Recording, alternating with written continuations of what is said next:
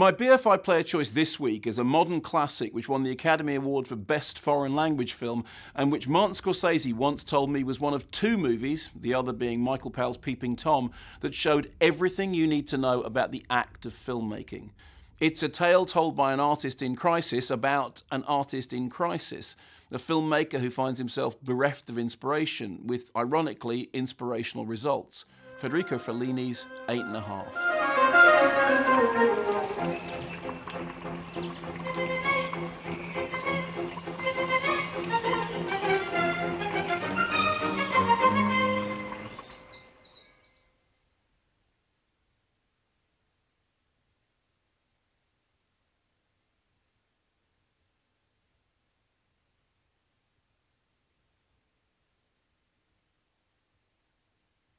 Marcello Mastroianni stars as Fellini's alter ego Guido, the tortured Italian director who wants to make an honest film with no lies of any kind, a film that could be useful to everyone. But Guido is lost, sinking into the marsh of his personal and professional lives which become increasingly confused and intertwined.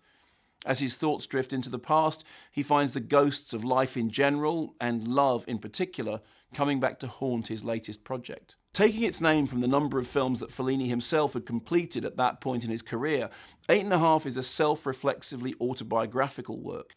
Shot in striking monochrome hues by Gianni Di Venanzo and memorably scored by Nino Rota, it's become that rarest of things, a cultural touchstone which continues to resonate through modern life. You can find its echoes everywhere, from Truffaut's Day for Night to Bob Fosse's All That Jazz, Woody Allen's Stardust Memories, Robert Altman's The Player, Peter Greenaway's 8½ Women, and most recently, Paolo Sorrentino's The Great Beauty. Strangely, the fact that it's so regularly referenced by other films and filmmakers means that you can imagine you've seen 8½ even if you haven't.